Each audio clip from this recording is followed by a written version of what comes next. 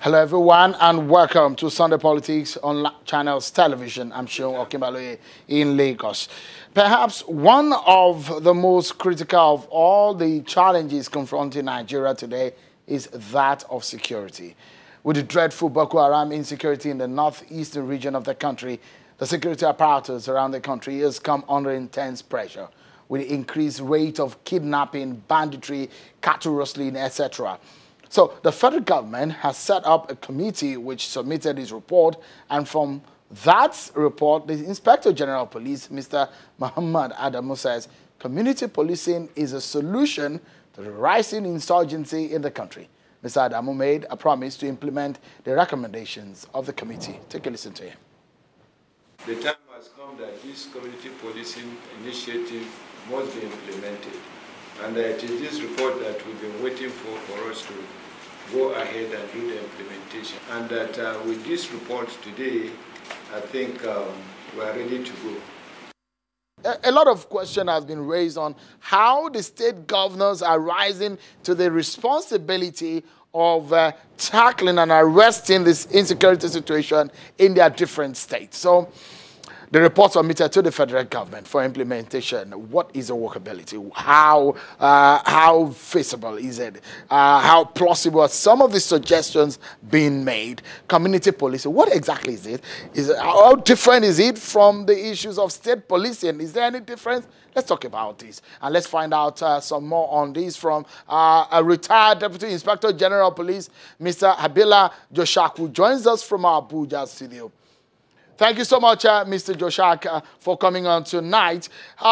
These are some of the issues that are being raised. For you, as someone who has had his experience and leaving the force a few months ago, and when you hear the IG of police, whom you work with briefly, say that community policing is the way out. Let's start by asking you, what is community policing? Is there any difference between community policing and state policing for a lot of Nigerians who are watching who do not know the difference? Thank you, Sharon, for having me.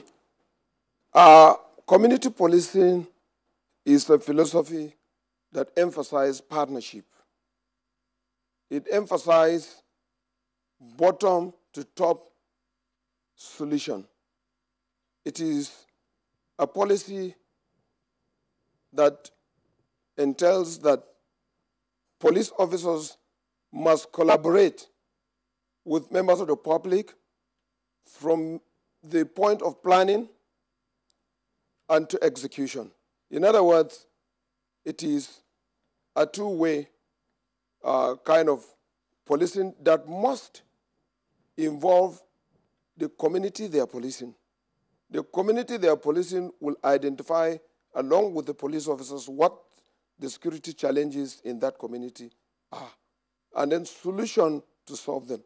It's an open policy where the community will build trust into the police, and the police also will be seen to be doing the bidding of members of the community. But state police means that the various state governors will have to recruit, train, and deploy personnel they call police officers to work in the state, and usually they are likely to come from that same state. And you will agree with me that if you have that, number one, there's a problem of funding, and two, there's a problem of trust, because as a commissioner, as a governor, having control of the police he has put in place, would want the police to do some of the things he would want them to do, even though it might not be the real or the challenges which his citizen or his community in such a state has. So it's open to some abuse. And so community policing is the way forward. Give us an understanding of the difference between community policing in the sense of what we have in the northeastern region of the country, where we have the local guardsmen who are helping out in fighting Boko Haram. Is that also community policing? Is it implemented in that part of the country in that manner? Yes, it is community policing because the community that has this issue, the community where this incident or where this sad incident is happening is participating in identifying who the criminals are and also working along with the military and other security agencies that are deployed there. And that's why I believe that their input is very, very important, and their input and contribution to solving criminal crime in that place is very, very important. What they are doing or what is happening in the Northeast could be said a kind of community policing. But remember, this is the military affairs, and so there is this element of bringing such kind of operation beyond the command and control of the Nigerian police. Police officers that are there are working under the military and under the command of the military. So let's get this clear, and let's get these the benefits of your experience in the police for us here on the program tonight. Would you say that the police force, as is presently constituted, is stretched thin in its duty, in its civil duty to police Nigeria as it's presently constituted? No, not constrained in terms of lack of ideas, and not constrained in terms of training.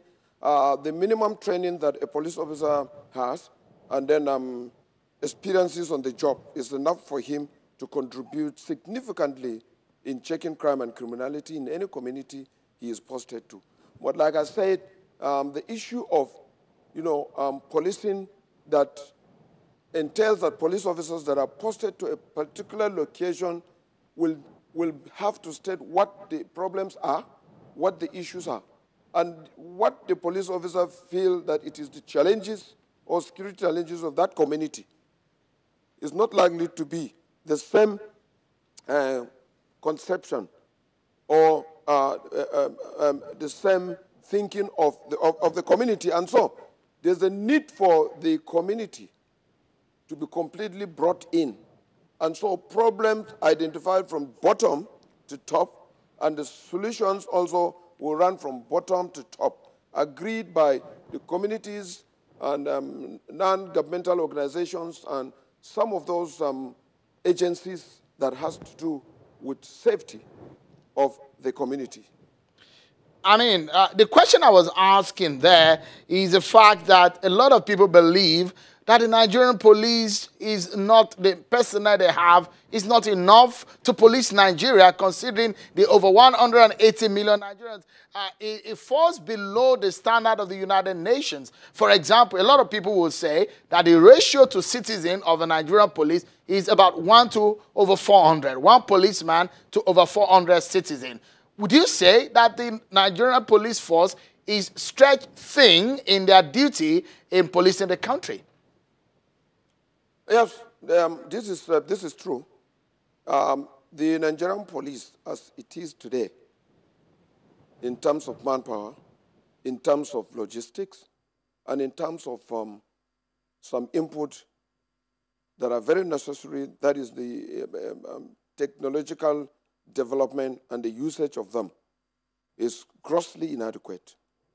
It's grossly inadequate because when we talk about the United Nations ratio, we're even including the fact that they have some other technologies that they also rely on. But here is almost absence, and therefore there's a need for us, there's a need for government to address quickly that manpower shortage and also intelligence-led policing. And intelligence-led policing is very, very critical for community policing. But if you are to, because you know you were in charge of operations for some years, if you would advise, or if the federal government is to equip the police in terms of personnel and employment, how many thousand do you think might be sufficient that the nation needs to effectively police the over 180 million Nigerians presently in Nigeria? Well, Sherwin, it is important that the number of police officers in Nigeria be increased, but you cannot do it in one swap. You have to do it in a way that you have a number that you can train effectively and a number also that you can put into the system. But if you just go on a wild recruit by bringing in 20,000, 30,000, then there's a problem because the resources, the equipment has to be doubled. So what I would want to hear here is that in as much as there should be some personnel to be brought in, there should also a deliberate attempt, to introduce some intelligence-led policing, having some intelligence equipment, and then officers having some equipment that will aid them in either investigation or in detecting crime. This is very important, and this can take, with the electronic devices that we will use, will reduce drastically the number that is required, even though we still need police officers to be brought into the system. Let's go to the nitty-gritty of the issues of community policing. For example, in some regions of the country, we have the OPC in the southwestern region of the country. We have different groups who are doing ad hoc security assistance to communities, to estates around the country. Is this a kind of way to go in this community policing to equip these people, or how do you hope that this will work, the community policing idea? I'm sorry to use this word. For those kind of groups, they are idle people. They are nuisance because they are not taking order from no one. These are people that can do anything with the power they assume they have. If you want to do community policing, you do not need to recruit everybody in the community. You need to have some neighborhood, those that will properly be documented and captured, working under the local police officers, working under the various division, the various police station, the various police posts, and the state. They are supposed to cross-fertilize ideas, collaborate, plan, and execute such plans, basically in an attempt to solve security problems and combat crime. When you talk about this group that we have, this group are a nuisance because at any point in time, it can turn. They can be hired, they can be rented, and they can also become part of the problem of this country if allowed to continue to exercise those authorities that are left unchecked.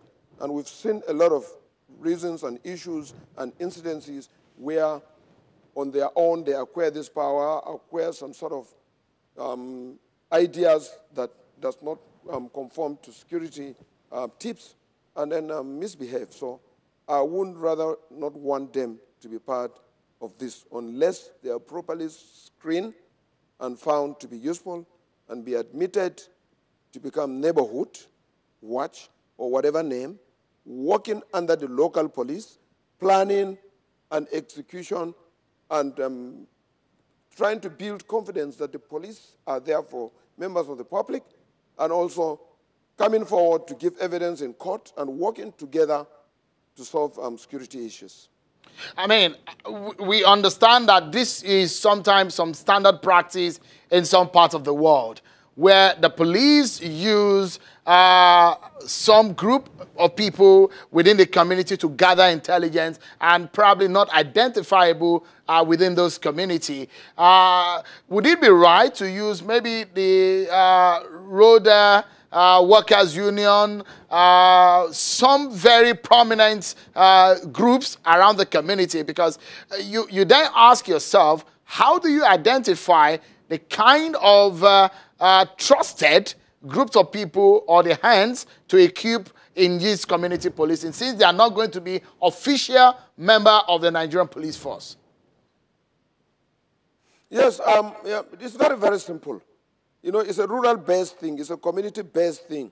It's very, very, crime is very rural. Policing is very, very rural. And so in doing that, all you need to do is the community as it is are well organized. Whatever place you go, if you go to the southeast, you see a very organized system of policing on ensuring security. But this they do also in collaboration with the police. In most of the cities, you discover that a lot of people want to know what is happening. For every crime that is being committed, outside the trace that will be left, one or two other persons must have seen someone committing crime and walking away. If you build trust between the police and members of the public in any state or any community, you are likely to have a complete union that the members of the public where that officer work and stay. Members of the public will pursue him and give him sufficient evidence, sufficient intelligence and information, give him sufficient information on a crime, and also help in following us how to solve that problem. There's not going to be this All right. mistrust. Mr. Joshak, that is the way to go. Let me allow you to listen to this governor, because a lot of the governors have been asked to take responsibility. We had one of them on the program earlier in the week. I'll allow you to listen to him, and I'll get your reaction on this. Let's listen to the governor of Nasarawa State on this. As for us in Nasarawa State, I don't believe state police is going to be a solution for us. Rather, we have a very complex society. You see, even all these issues of language, for instance, in Nasarawa, you have over 20 different ethnic groups. So which one do you consider? So that's why I'm telling you I'm discarding issue of language. Mr. Joshak, give us your final word on the program, a comment to what the governor said in terms of what is needed locally. Your final word. Yes, the governor is trying to express the fact that you should discuss the issue of language. The issue of language is simple. There are common languages that we hear. If you go to the South, there's a way they speak that others will understand. And if you walk in the South, like most of us have, it is not difficult to interact, because some broken English and some other things are right out there in place. And if you come to the north, whether it is the north central, the northeast, and the northwest, when you speak Hausa, Hausa is universal. So what the governor is saying is that we should not emphasize the fact that only those who hear a particular language in a community should be posted to that place. If you go to your community to work, there's a tendency of some of the members of the community feeling that because you belong to a particular tribe and a particular small enclave, that you are likely to do the bidding of those people. And that's why we're saying that community policing is carrying the people along. All right. It's a two-way. It's a partnership. It is building trust in the people, allowing the people to tell us what their problems are in terms of security, than we, police officers, telling them this is how we intend to police them. All right, we must sincerely leave it at that, and we really appreciate your talking about it and sharing your thoughts on the issues of community policing. Thank you so much, Mr. Abila Joshak, former DIG of Police in charge of operations. Thank you for talking to us on the program.